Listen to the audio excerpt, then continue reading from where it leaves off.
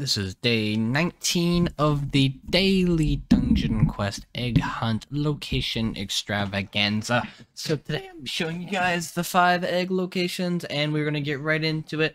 The first one is up by the dummies, the second one is over by the water, and the next 3 we're all pretty close together.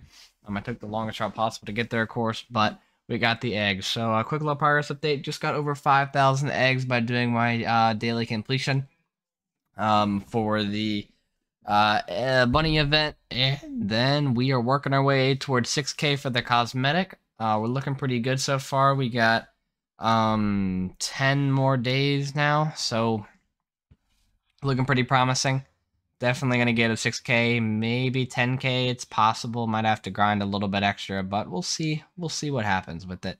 And the 5th egg is right here, so if you guys enjoy the video, straight to the point, leave a like on it, subscribe to the channel, and I will see you guys in the next one. Peace out.